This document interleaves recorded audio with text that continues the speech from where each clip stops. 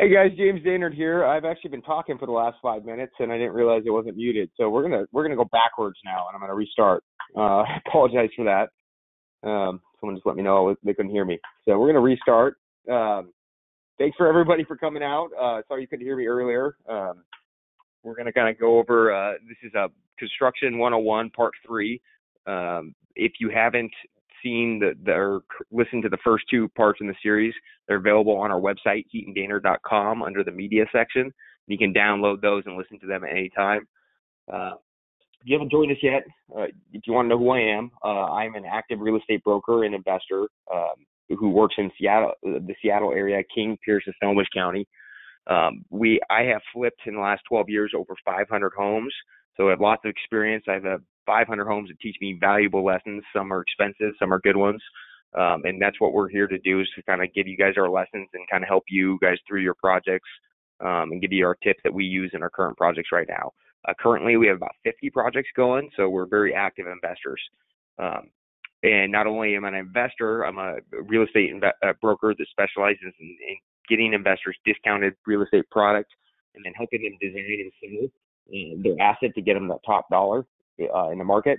So currently, year to date, we sold over 1,300 listings for investors, helping them design them and getting them sold. So we do a lot of volume, and we got lots of expertise that we can help you out on your project on if you need it. So what we covered, to recap what we covered in part 1 and 2, we'll go through this really briefly. Again, if you want to download it, it is on the website, heatanddainard.com.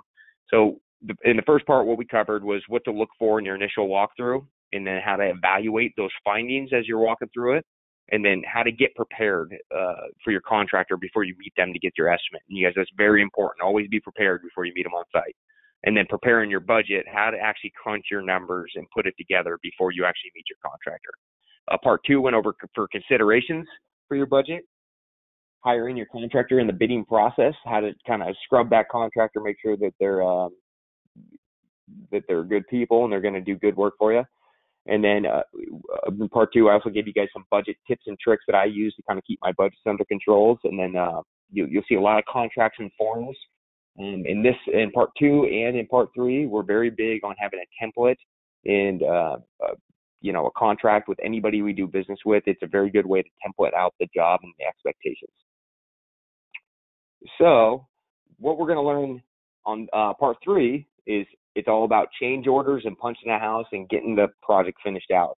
So what we're going to go over today is, what is a change order? If anyone doesn't know what that is, that you're kind of lucky. That means you haven't had to pay one. Protecting yourself from them, and then dealing with them in your budget, and how to get the price to where you can pay for the change orders but not kill your budgets. We're going to give you some more tips and tricks that I use on a daily basis. When to change your scope of work, because as change orders come up, it can kind of mess up your budget. So there's ways that you can control your budget by changing the scope of work with whatever's going on in the market conditions. Punching out a house, how to make sure it looks good and ready for market. That's a very important thing right now in today's market. Contractor final payments, and then question and answers immediately following. So anytime during the presentation, guys, if you have questions, feel free to just type them in the text box, and we'll get them afterwards. We're going to do a 30-minute presentation and then 30 minutes of questions and answers. Feel free to ask anything. I'm here to kind of help and give you guys free advice. So first thing we're going to talk about, which no one wants to deal with, is dealing with change orders. They happen. So what is a change order? For those who may not know, a change order is a change in the original scope of work or the original budget. An unexpected item that can come up during a project, whether it's you pull out a wall and you thought it had all copper plumbing, now there's galvanized, which is a change in scope of work, or anything from maybe you pull out your carpet and you find really nice hardwoods and it reduces your scope of work. So that is a change. So it's just a change of the original scope. Also a change order is a change in time frame to completion date, which a lot of people don't know.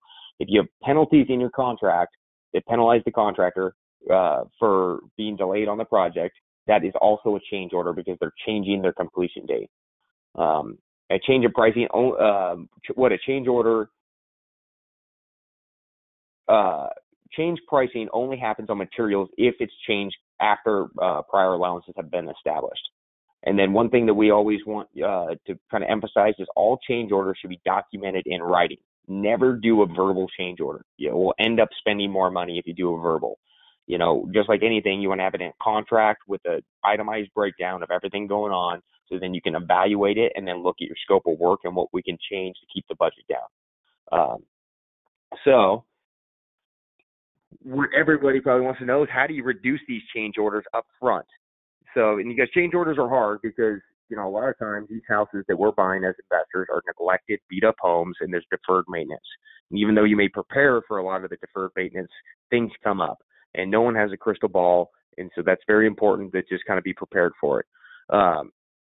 So what I do to make sure that I don't get change orders is, when I'm doing my budget, I always have a spec allowance. What I do on 95% of my projects, unless it's a very quick project that we're trying to move fast on, is I have my specs already selected prior to the contractor bidding the project, because I want them to know the exact pricing of the materials that I want installed. Allowances, if you don't have the exact materials picked, allowances allow you to make sure that you're not picking something later to where the contractor's going to change the price on you. Or you may have talked about installing laminate floors in a house, and they might have said 99 cents, and you were thinking they were going to be $2, a little bit nicer ones, and then there becomes a debate and a change order. So just always make sure you either have your specs picked or your allowance set. One other thing that I do to reduce my change orders is my construction contract verbiage. Now, in the attachments for you guys, we do have a copy of a construction contract, which was also in part 2, but again, it's available for you guys to download and take a look at. But you'll notice the verbiage in there is very clear and very defined all the way through. So in my construction contract, it always notates how all change orders will be handled. Whether it's a delay in time, a delay in price, and then the process that the contractor has to do to make sure that change order is accepted. What this does is it prevents them from having a verbal conversation for me, and then all of a sudden charging me at the very end and say, no, you agreed to this verbally. Because you guys, verbal is a contract. So what you want to do is make sure you got a detailed writing on how to handle those change orders. Also, outside of just having all the verbiage correct in my contract, I always make sure that I have the contractor bid and my own personal scope of work tied to my construction contract. So if the contractor forgot to put some of the stuff in that was in my scope of work, but he just didn't put it in, he's still tied to both of those. So not only does it protect me in his bid, but it also protects me in my scope of work that all those items are included in his bid. And then always a clear scope of work. Construction contracts are only good if your bid and your scope of work is very detailed. If they're broad in nature, the contract you're going to have a hard time enforcing your contract. So you guys always make sure everything's detailed out and budgeted out and itemized out for you. Don't go with a lump bid at the very end. What I always tell investors is, don't just say, hey, the contractor, don't let them just submit something with a bunch of writing with a lump sum at the end. You want everything itemized out. And then all changes to scope of work or pricing must be in writing. Again, touching back on that, have it in writing, no verbal. Verbal will allow the contractor to charge you more at the end, and if you don't like that, then they have a right to lien your property based on a verbal commitment. And then the other thing that we do to make sure that there's no change orders up front is we do everything on a fixed bid. No time and materials. All items on that bid need to be itemized for the direct cost. So again, I don't do the lump sum and have a number at the very end. Everything is broken out individually. Like flooring, I know exactly how much the flooring is, what the square footage is, and what they're charging me per square foot. So again, just make sure everything's very detailed out. The more vague the contract is, the more vague the job is. And the more vague the job is, it means the more vague the bid is, and that means it's going to cost you more money at the end.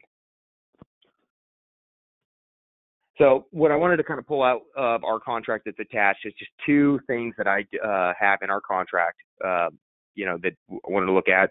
One is fixed bid, right? So this is a lump sum amount. So how we have it written in our contract is that the contractor is acknowledging the dollar amount and that everything in the scope of work and all the pricing is included in that lump sum. So he can't come back and say, this cost me more.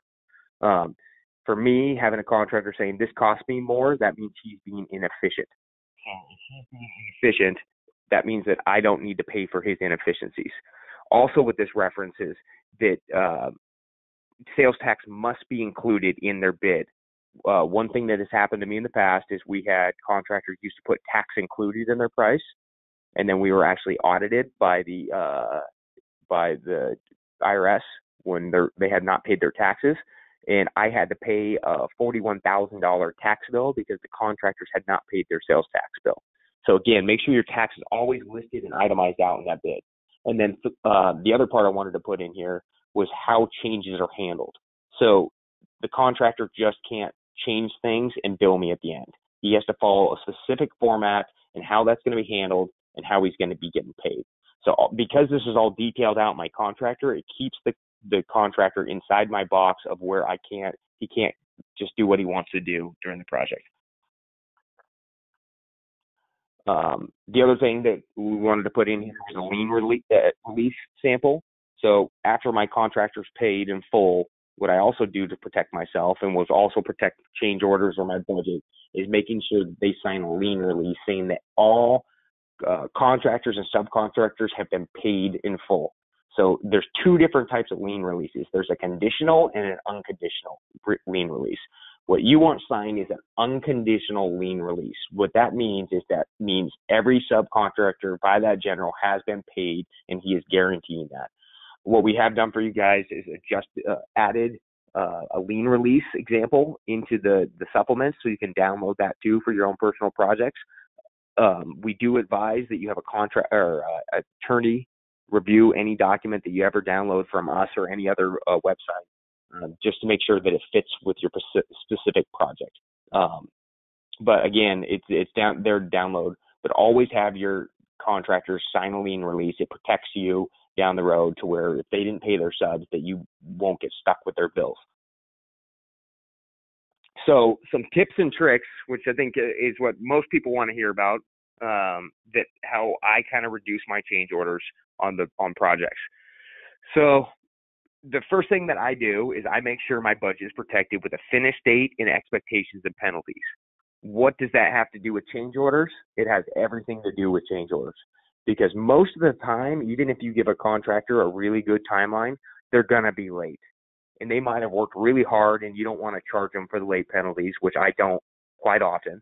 But what I do use is it's a negotiating tool on change orders. So if my contractor is a week late and I have $100 per day late fee, that's $700 that he owes me in late fees.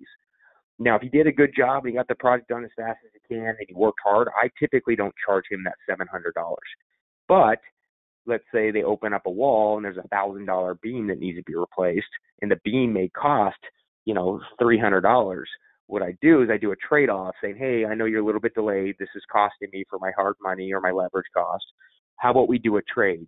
You install the beam for free, and I'll pay for the cost of the beam. And typically what it does is it negotiates out a positive solution for the contractor. You're not penalizing him, so he's not getting penalized off his original scope, and you're reducing your change orders and your budget cost. So it's kind of a win-win. So I actually use all my late penalties to negotiate change orders with guys. Also, what I make sure I do in every project is instructions in the contract on how to deal with the change order time delays and processes. So what this does is if a lot of times at the end of the project, if a contractor's late by 2 weeks, they'll make up excuses. Well, I ran into a permit problem. My subcontractor didn't show. So in my construction contract, it dictates how people will have to handle their process. So if he's delayed, he needs to send me a written change of scope of work, changing the completion date. What this does, if he doesn't do that in the instructions that we all agreed upon, then I still can penalize him and reduce some of my change order costs. The other thing is make sure you have a very clear scope of work, review your current contract, and then make sure that everything is itemized out in your bids. I will not sign any bid or hire anybody unless it is broken down by cost basis. I want to know exactly how much my electrical costs, I want to know exactly how much my plumbing costs, and I don't want a lump sum at the end. The other thing is I get a second opinion. So, luckily I have a business partner that's ran into a lot of things. So we talk about a lot of projects. I'll call other investors, or luckily for me, I have a really good broker team. They can go out and check on things for me, and they'll give me opinions too on how they think we could design things. Let's say we opened up a wall and we have a big post there. Instead of replacing it with a beam and spending $1,000 to $2,000, we might just work around our layout with the design. And my favorite tip and trick is when a contractor calls me out to site, and I talked about this, I think, in our first one, is, well, that's not a big deal, right? And as long as I act like it's not a big deal, they don't think it's a big deal. And that alone has probably saved me thousands of dollars every week. So I'm like, well, what's the big deal? You just put a beam, you put a 4x4 post in, or you just, if I got rotted subfloors, well, it's just plywood. Plywood costs $30 and it takes you an hour to put it in. But if you think it's a big deal, they're going to charge you like it's a big deal. So always keep your calm and act like it's not a big deal. If you think it might be a big deal and you don't know, call your broker, call your team, see what the kind of recommendations they can do. Our brokerage, all our brokers are specially trained on construction, so they can bring it into me and we coach our clients through those problems. Never ask the contractor for a price without prior doing research. So again, it's not a big deal, right? That shouldn't cost very much, right? Don't go out there and say, oh, well, what do you think that's going to cost? Because if you don't know, he's going to charge you a lot more. And then scope of work trade-off. So one thing, I may open up a wall and something could be not what I like in there, and it could blow up my budget by $2,000. What I will do is then evaluate all my specs, details, and my comps, and maybe start trading out some things. Maybe I don't put a full tile backsplash in my kitchen and take $1,000 off, or maybe I paint my fireplace instead of tile it. As long as it's not going to negatively impact my resale, I'll do scope of work trade-offs. And then the other thing that I do, because this prevents a lot of debate problems with contractors and maybe misbuyers, is I post my specs to the site after drywall on the wall. So if I want a specific tile with a specific way it's set, I post it with a picture so then the contractor knows exactly how to install it. Now, if they install it the wrong way, which I may not like, but it might pass, I'll give them a break, but then I'll reduce my change orders because they did it the wrong way. So one tip that I always like to emphasize is know what people are charging you. Always know what your subcontractors and contractors are charging you per square foot per work. That's going to always reduce your budget and your change orders. If they have to install 500 square feet of flooring, I know I'm going to pay him $1.50 a square foot to install that. So when to change your scope of work? This goes in with your change orders because, again, you can reduce the cost off your change orders. And you guys, just one thing I want to touch on, we started about 7 or 8 minutes late, so we're going to run about 7 or 8 minutes late on the presentation too. It's just we had that little snag with the audio, so might go a little bit past 6:30 on the presentation. So when to change your scope of work? My scope of work change if there's any safety or mechanical concerns. I need to make sure my project is safe for the next buyer down the road. B, I need to make sure it's done correctly so I don't have any issues down the road. And then on mechanical concerns, I take care of those now because the next buyer down the road is going to have an inspector and they're going to call you for these items. If your furnace is 12 years old but it works fine, they're probably going to call it that it's going to fail soon. So just try to, change. Don't skimp on the mechanicals and put too much into the design. You want to make sure the mechanicals are done first and then adjust your design around that. And then change the scope of work time frame issues.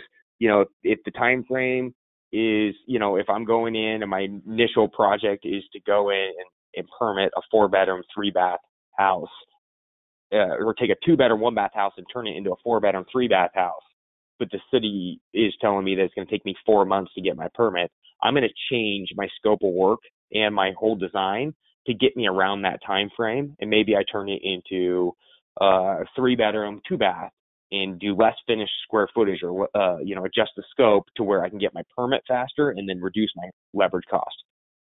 And then also I change my scope of work as I constantly check my asset evaluation. Values increase and decrease monthly.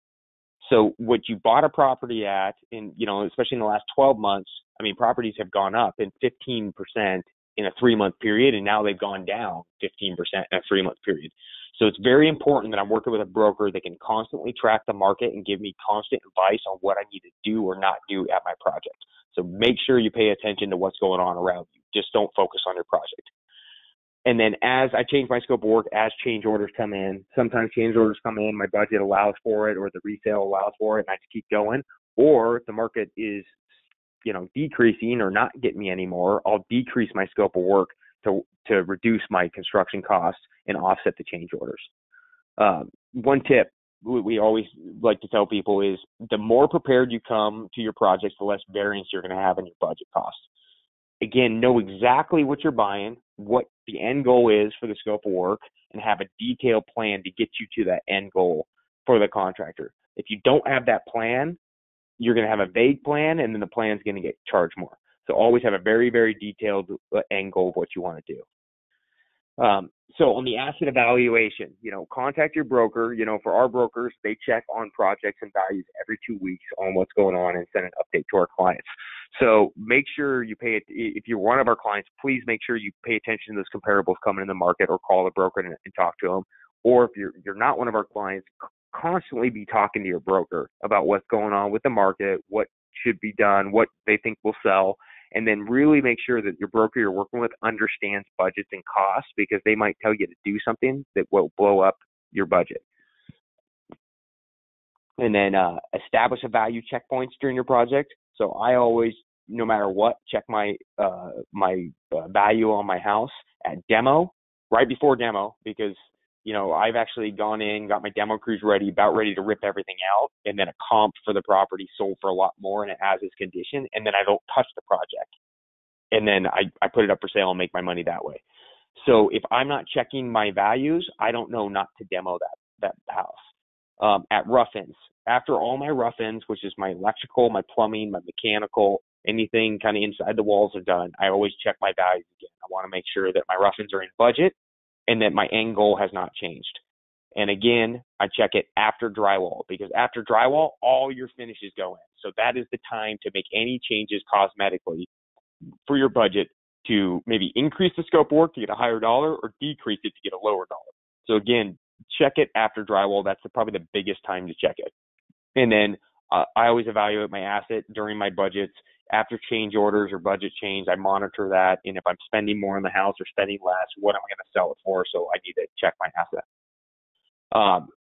What we want to do is show an example. This is actually really recent. It's one of your projects. So we bought a home in Des Moines. Originally, when we bought it, we had a target value of $499. This was back in June. So the market was a little bit hotter back then. So right before we started demo, I actually re-pulled comps, and what I saw was there were some actives on the market now sitting. It was getting towards the end of June. They were sitting at a $489 value. Okay, we were targeting to put in $70,000 this house, redo the whole thing, put in a new kitchen, like the top right picture, and that's what we were trying to accomplish. But during that time, we also saw a comp sell quickly for $450, which would only take me $30,000 to $35,000 to get it to that condition. So at that point, I'm looking at a cost difference of roughly about $35,000 to spend on the house to try and get an extra $35,000 at the house. And it's going to take me an additional probably 6 to 8 weeks on the project, which is 6 to 8 weeks of hard money payments. So because I checked that asset right before we demoed, and our plan was to spend the full $70,000 to $80,000 on the property, we actually changed it all and redid the scope. So the bottom picture is actually the kitchen that we installed, which is a painted out kitchen with new countertops, newer appliances, vinyl, a little bit more contemporary vinyl floor, but we matched the comp, which is the picture on the left, to get the same end goal.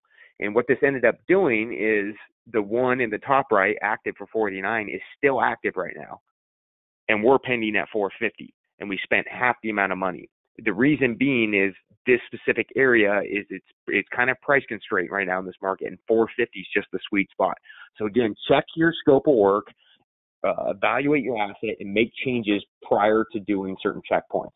But this alone, right now, we would be just finishing up with the house, and we'd be on the market for $499 and we probably wouldn't be selling. So again, check your scope of work. Punch list. After you get your scope of work all completed, one of the most important things for an investor is to make sure your house is in turnkey market ready condition if you're selling it that way. Don't let last minute unbuttoned up items delay your sale. The first thing I tell people is don't expect your contractor to do it. I don't care if they have a general contractor's license or they're great. They always miss things. They have employees that kind of will cut corners.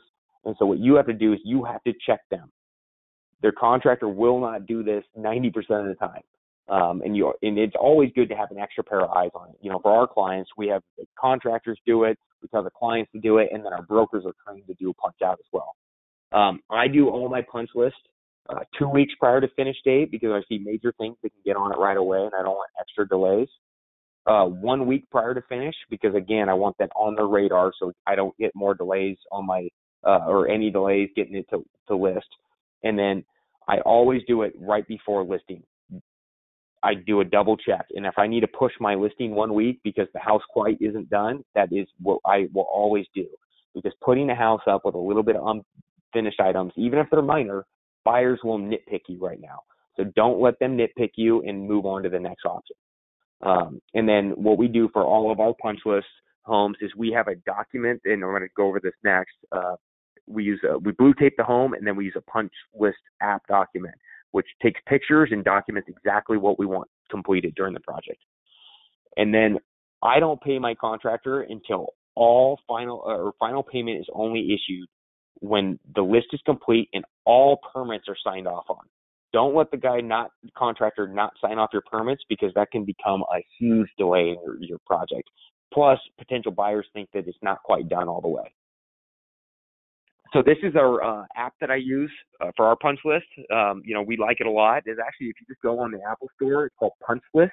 It's a very handy app. You shoot it right on your phone. It throws the picture in, and then you can make notations. This is actually one that our broker, Katie Kepler, just did for my own house this week. I was thinking it was getting ready to be done. She went and punched it out for me. And now my project manager contractor has a detailed list to get completed before we list the property. But this really does prevent kind of mix-up in your sale. As you can see, this is a screenshot 37, 38, 39. We have actually 60 items on our punch list. So as we go into, after we wrap up our punch list, one thing we would kind of want to go over is the final payment to your contractor. So there's a couple little tricks that we use. We've had contractors come after the fact and say, hey, you owe us more money because we didn't account for things right, but we had our contract in line, and then we also had our scope of work in line, so they can't really debate that. And then one thing that I always put in my final check to note is final payment, because final payment means final. That means they're not going to come back and ask you for more money. So again, just always throw in final payment at the end to kind of help eliminate any kind of future project. And then always double check your scope of work. As you go through this property, double check the scope of work. Use your bid to make sure they did every item on there. Make sure all permits are signed off on before you pay them, and then make sure they do all the punch list items. One thing I forgot to mention is we also have a punch list document. It's a checklist for you guys that's in the supplements. You can download that too. Feel free to use that on any of your projects. It kind of just gives you a good template to walk through the property in a systematic order to where you can check off things. And then one other thing that I do before I issue a final payment is check your bond and license status on the contractor, because the last thing you want to do is issue him a check and have his bond expire. And then I get my lien releases signed that we kind of went over previously. So now what we're going to do is we're going to open it up for questions for everybody. I know we kind of went through a lot. So if you have any questions, it can be regarding one of your projects with us or one of your other projects, or just general questions in general. Just feel free to type in the questions and we'll start answering them.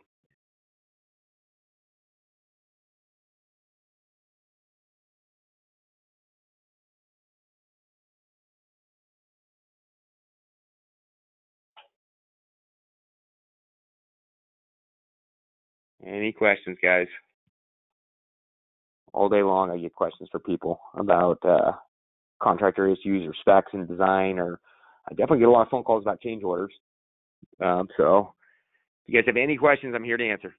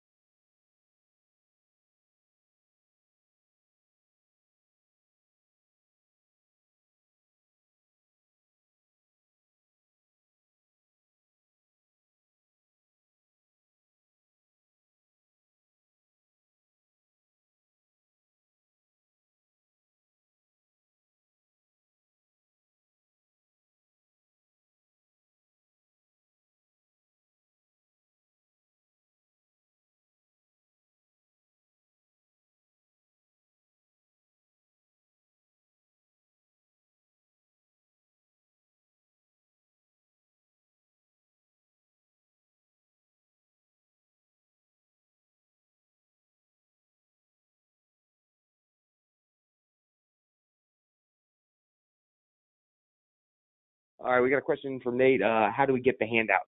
Question. So what you do is you actually click in that box. It should say handouts. And if you hit the little arrow and move it to the down, so it's I think the arrow will be facing right. You click on the arrow, it goes down. They'll have 3 PDFs in there for you. Do you find it?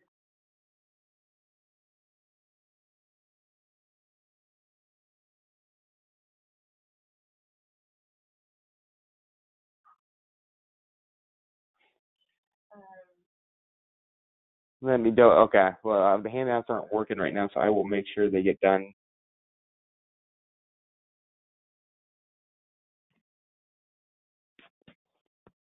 Do you see a box that says handouts 3 of 5?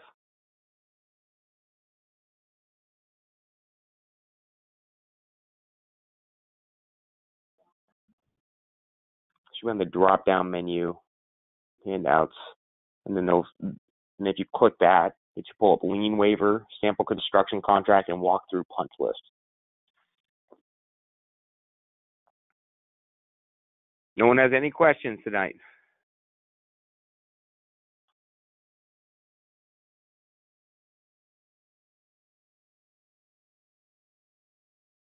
Okay, so yeah, so Dale says, or one of says they found them. It's in the drop-down box, Nate.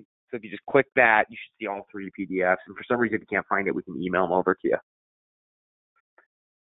Dale, the subject matter question was, what is the subject? It is about handling change orders, blue taping, and contracts with contractors.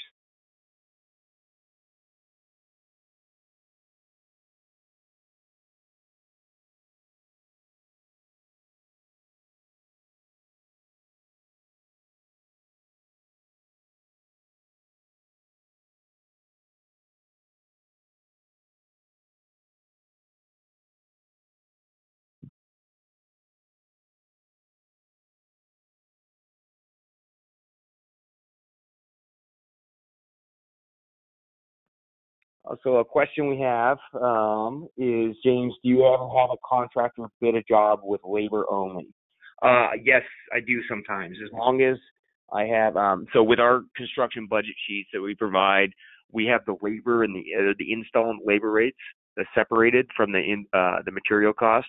So yes, some of our guys prefer not to buy all the materials, or and actually some of my clients like to buy the materials because they put it on their points and they try to get miles out of it. But as long as that's specified for the labor and it matches up with my budget, I'm okay doing it that way. I actually, it's not a bad way to go too, because you're also preventing yourself from being taken advantage of, because you're not advancing the money for the materials to the contractor. You're just paying for them directly.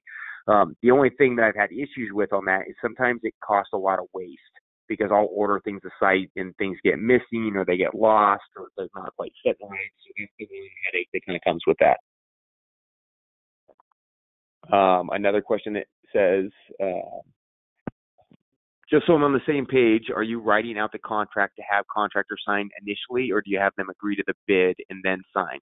So what my process is, I make my clear scope of work, and then I have them prepare their estimate, and then we have them. They sign the estimate, my scope of work, and the construction contract, and my construction contract ties all 3 of those together. So because they're tied together, it leads to less ambiguity.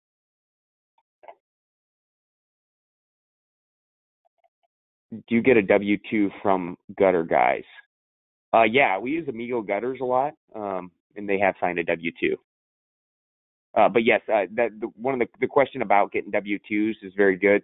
A good one. You guys make sure you always get your W-2s before you pay um, your contractors or subcontractors, because what happens is if you can't find them, sometimes these guys disappear after you pay them and they finish their job, but you can't get a hold of them.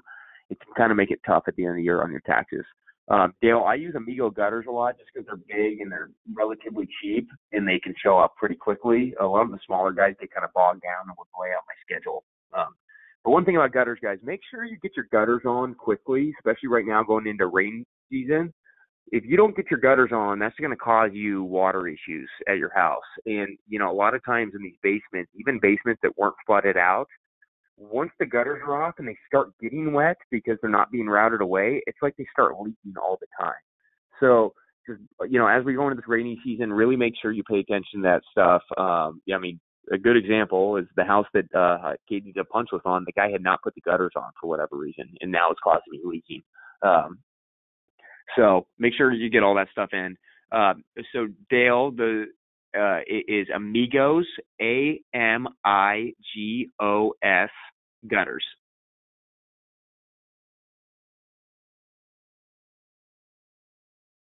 Nate, we don't post the handouts on our online blog, but I will email you the contract forms. And Dale, their lead time is about 8 to 10 days right now on gutters.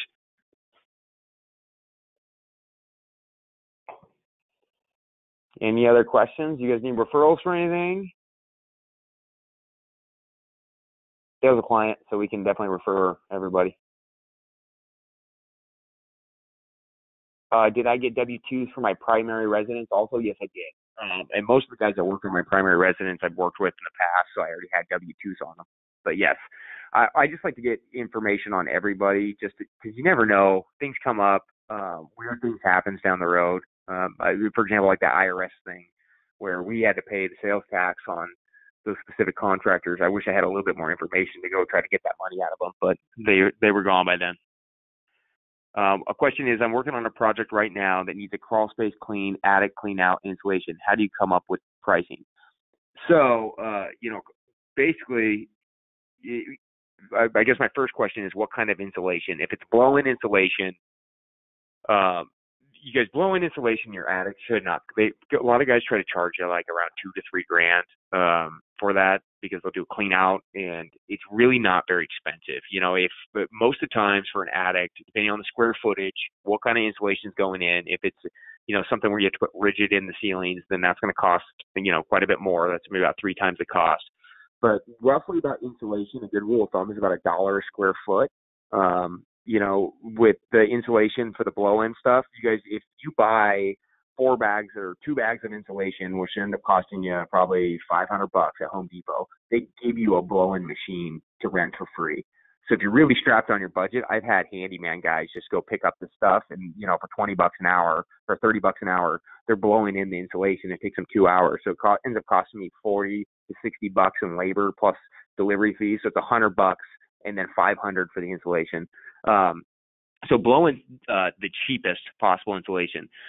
Crawl space, guys, usually depends on how bad the damage is. If it's a relatively clean one already or just a neglected one, typically your clean out or your vapor barrier is going to run you about $700 to $1,100 at the most. And then the insulation should be about another $1,000 underneath there. So typically a full crawl space clean costs me about $1,500 to $3,000, depending on what's in there. If there's a bunch of rodent activity, that's going to cost more because you got, at that point you want to bring a pest guy out there, and pest guys just aren't that cheap. But blown in insulation, if you're having problems with your budget, I just go to Home Depot and rent it. If not, you're probably going to spend about, I would say about $1,000 to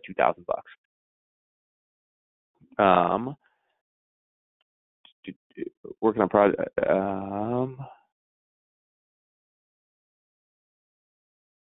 So what Dale, one of our clients, said is that she got a W-2 on. Uh, so what she did is she actually had a plumbing job, and the plumber said a permit wasn't required. But what she did to protect herself was she documented what he said. She took photos and then had W-2. So yes, what she's doing is she's covering her behind for make sure that there's no things coming down the road. And then yes, you got all the information on them and the work completed. I mean, that's the best you're probably going to do on that. Next question is, a plumber super expensive? What if you pay a good plumber hourly? I will not pay a plumber hourly, period, because they charge. I mean, if you charge an hourly plumber, they will. I mean, typically good trades like that are going to charge you $50 to $100 an hour. My rule of thumb for plumbing, if I'm replumbing a whole house, it's $3 per square foot for all new PEX plumbing in there, and then I pay my plumbers $100 per fixture if it's a tub, toilet, or shower valves, and for simple fixtures like faucets, garbage disposals, and hose bibs, those kind of things, I pay them $50 per unit. And you guys, that's a very good, reasonable price. Okay, and this is going to allow you to keep your budget under control. The other thing about plumbing, which will be expensive for some plumbers, is if you're adding a bathroom in the basement, sometimes, depending if you have a really qualified plumber out there, they don't like doing the demo and the prep work, so you can bring it in. They'll charge you a ton to break out the concrete. You can actually bring in a laborer just to bust out the concrete, and it'll probably cut your bid down by $1,000 to $1,500 if it's a good plumber. Now, if it's more of like a middle of the road plumber, which a lot of us use on our flips, they're usually like one man shop type guys. They will usually bust out the concrete. So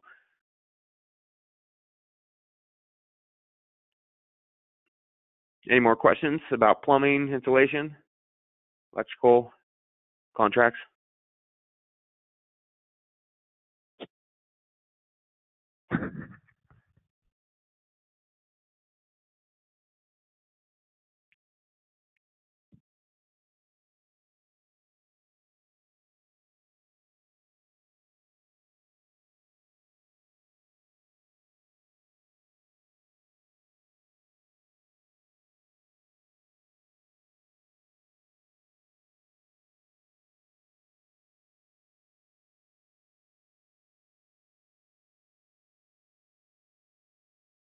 Next question was, any suggestions on where to get a good contract, from Nate.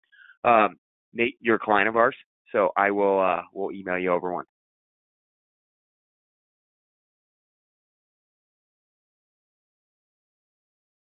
A question I have is how are you pricing siding replacement for labor?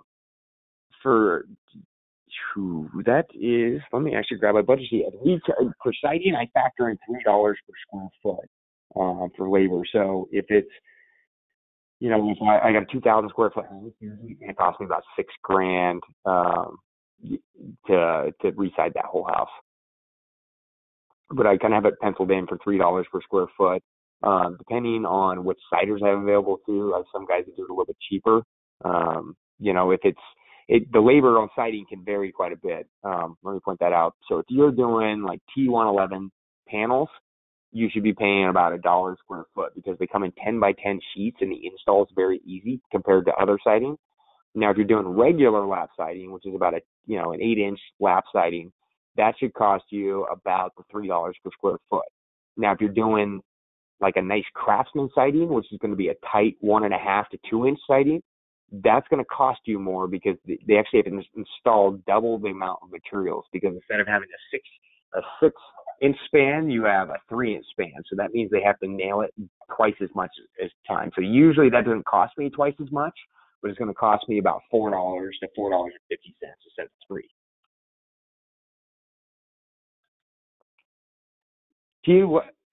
Dale asked you, why would you still be using T111?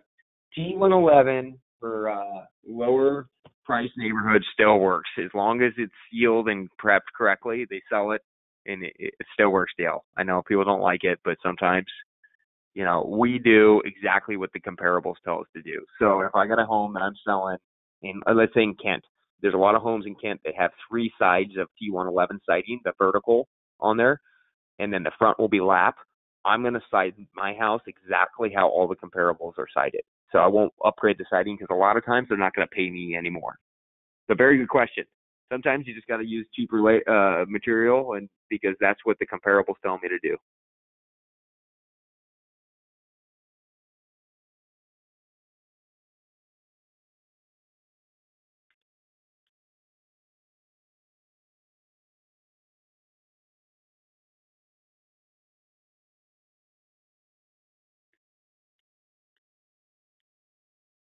Any other questions, guys?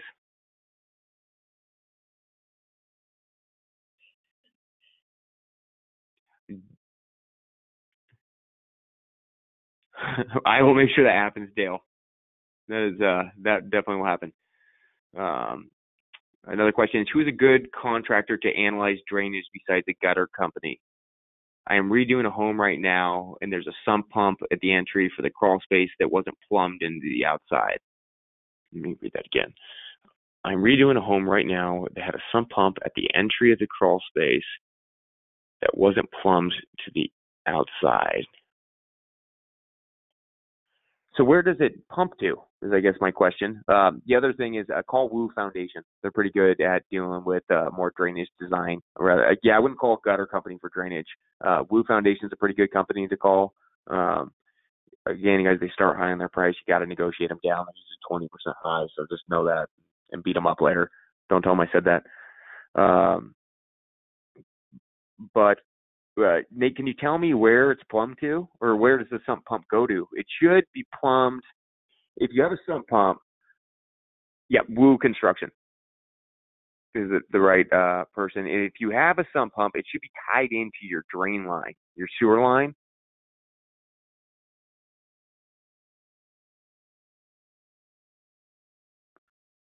Oh, okay. So what our client says is it's a jerry rigged right now, so it's a weekend warrior special. You guys, weekend warrior fixes are the worst. That will cause more change orders than anything else. One recommendation I have for people is if you walk into a house and it doesn't quite feel right, but they've done some updating over time, beef up your budget by 5% because chances are what looks a little bit nice is not done correctly. Yeah, so what I would do if it was jerry rigged, I would just get a company out there to look at the whole thing because the sump pump could not be wired right, couldn't be set right. It might be in the wrong location. But yeah, I would call Woo Construction out there. Yeah, if what Nate just asked is it comes out the crawl space door. Yeah, you shouldn't be pumping water right outside your house. That's not a good idea. You want to get it tied into the drain lines. You know what though, Nate? I just had the same exact thing in Tukwila right now. That we just I went in the crawl space to do my punch list. I got down there. You guys, this is a good story of why I check people's work. My crawl space guy I've used for years. He's fine. He's a good price. He does a good job. I go in there. It looks good, but we had a little bit of musty smell in the house, and so I went down the crawl. There was a sump pump down there which was pumping the wrong way, and it was a sump pump. It was pumping the wrong way, but then what I was like, why does it smell so musty? It must be coming from the sump pump, which we figured out where it needed to be routed. That wasn't that big of a repair, but actually we did have to replace that sump pump. But what I did notice as I was researching that is my insulation guy just put the plastic right over a bunch of like almost garbage. And so luckily I went down there because that would have just caused a problem for me on my inspection, and I had to have him come redo it. So even that's a good lesson. Even if you have the best guy that you've known for years, it will you always double check them.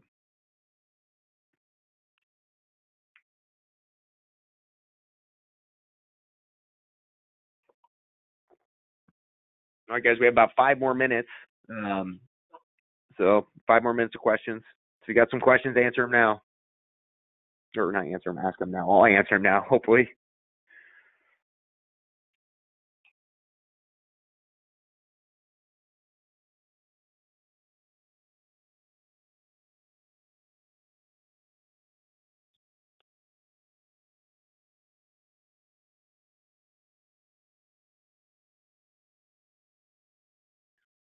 So we have another question saying uh, that their contractor wants their final payment, but they can't get their inspections because they're waiting on the inspector's schedule. Yeah, you guys, that can be a little bit of a problem, but what I can tell you is it usually doesn't take longer than 48 hours in any city to get an inspection. There's a couple like Edgewood that might be, maybe 3 days. But if the guy can't wait for 3 days, what it says in my contract is I will pay him within 10 days of all completed items. So it gives me a 10-day period. If I'm having a final payment and maybe it's 20 grand to him, I'll cut him like 10 of it and hold 10 back until the permits are signed off on. But always get your permit signed off on before you pay him. I was just going through something in Edmonds where the guy said it was final. We thought it was final, and then it wasn't. And it's been a total pain in my butt getting it closed out after closing. So the delays and the time and the headache, it's not worth giving the guy the money a little quick. So just make sure you get signed off. And then also you have a copy of all your signed off permits when you're marketing the property, which is always a good thing. One of our clients actually asked about current marketing conditions right now. Yes, I'd more than happy to talk about that. So you guys, what's happening in the market right now is we have a little bit of a correction, or some people are calling it a slowdown, which it's not a slowdown because our inventory right now is still half of what a normal inventory climate is. What's going on is we've had a jump in interest rates, and then literally from February to June, almost every neighborhood jumped up 10 to 15%. Okay, that is an astronomical jump in this time. So what happens when you have that big of a spike is you get a correction, right? And that's not just real estate, that's any kind of investment. Look at stocks. Usually when you see, like, let's say Tesla shoots way up, then corrects down, or same with Facebook or any of the other stocks. It's no different than any other investing. So what happens is it peaked up 15%, which we were all happy to be selling our homes during the spring. And then what happens is you get an overcorrection. And now all the homes right now, we've gotten 15 homes pending in the last 2 weeks. We've got them all sold for just below spring peak pricing. The last peak in spring was kind of the breaking point, and now things are leveling out. So things are getting sold. They don't, and the other thing is, guys, most of the homes don't sell unless you underprice a little bit in the first weekend. Buyers have some choices now. They want to take their time. Whereas in the spring, there was such little inventory, we're down to a half month of supply, that there wasn't a lot that could be done there. And so buyers were literally just taking any house that they could get. So now, instead of going to just one, which they're hoping they might get and they kind of like, they have time to go look at 5 houses in the neighborhood. So that's what's really important, to make sure that your house is punched out, it looks good, that there's no objections, and you got to wait for your buyer, because your house, buyers aren't substituting as much right now. If they want a 2-car garage, they're going to get a 2-car garage, whereas in the spring they were hoping they get a 1-car garage because there's just no options. So now that they have options, they're waiting for that perfect house.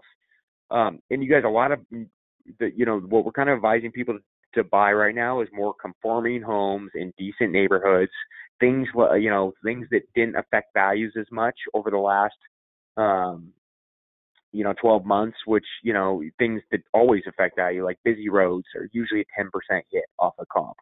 They have not affected us in this last 12 months because of lack of inventory. So things like that are getting their correction. And if you have anything weird, like a busy road or, a bad neighbor, or lack of parking or no garage or whatever it is in that specific area, those things are your home will sell for what it's worth, but they're going to take a little bit more time because you have to find the one specific buyer rather than just having the masses buy your home. So things are moving. You just got to price them well, make sure your house looks good, and make sure you do your scopes of work right, like what I talked about in that Des Moines house.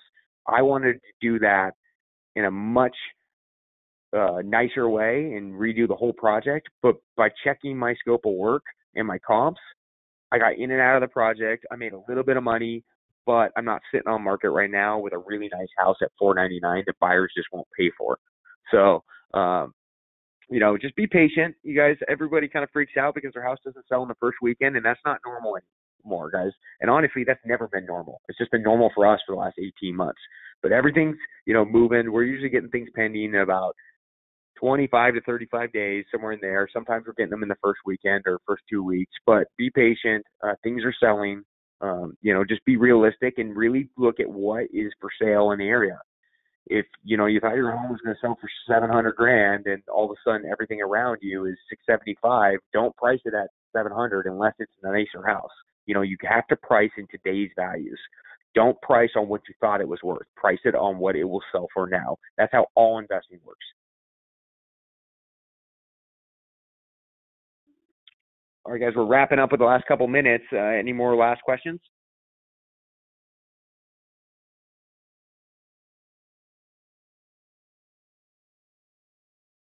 Okay, well, I want to thank everybody for coming out tonight. Um, we will have a portfolio in 2 weeks on Tuesday, and then you guys, we're going to take a little bit of break for the holidays, and then January 1, we're going to roll out building long-term wealth and how to strategize and build your portfolio.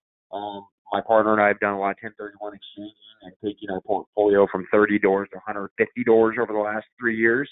So we're kind of talking about how we did that and our strategy and how that worked for us. So we'll be doing another 4-part series on building your portfolio, building long-term wealth and cash flow. And then we'll be constantly doing these for you guys. So again, tune in 2 weeks. We'll have our final wrap up on the 13th, and we will be ready for you. So you guys have a good night, and thanks for tuning in.